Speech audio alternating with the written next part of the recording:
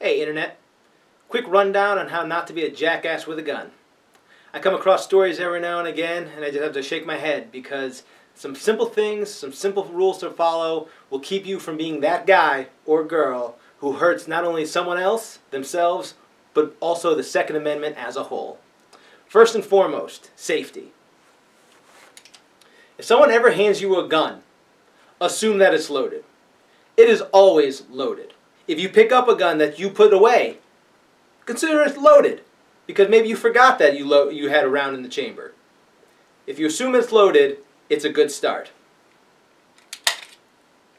If someone removes a magazine and hands it to you, assume that it's loaded. Until someone hands you a weapon, like this, you go ahead and you assume it's loaded. Why? Because if you do that, you will never be the guy who has to explain why he shot his buddy by saying, "Oh, but I didn't know it was loaded."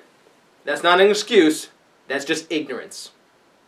Secondly, where to keep your finger when the gun is out of the holster and before you're ready to fire. Very simple. Keep it outside the trigger guard. Why? Because you cannot be jostled and shoot your weapon if your finger is not on the trigger. That's what the trigger guard is there for. Keep it here until you're ready to fire. And finally, you should never point your gun at anybody except the person you're ready to destroy.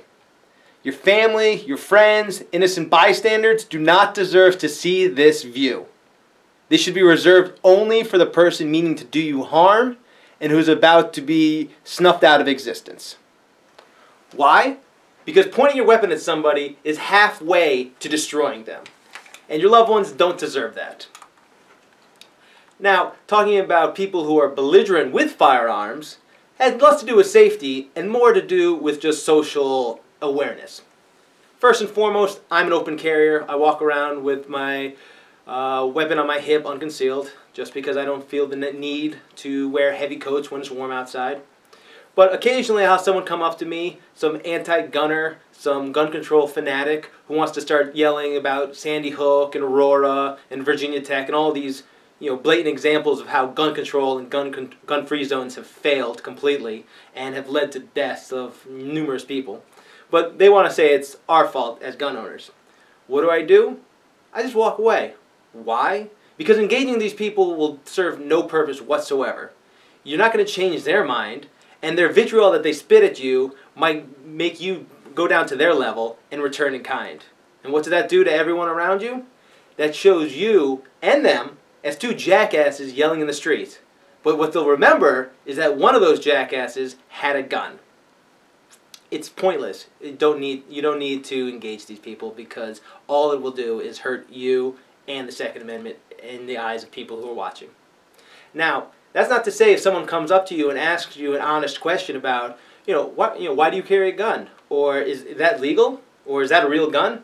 These could be just simple questions by people who are gun ignorant, if you will, who aren't familiar with the gun culture, and who might actually be open to some reasonable dialogue and learning about firearms and the Second Amendment in general.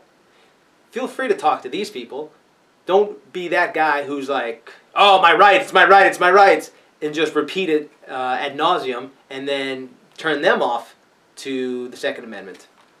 So, in summation, be safe, don't be belligerent, and be open to answering people's questions who are really curious about the Second Amendment.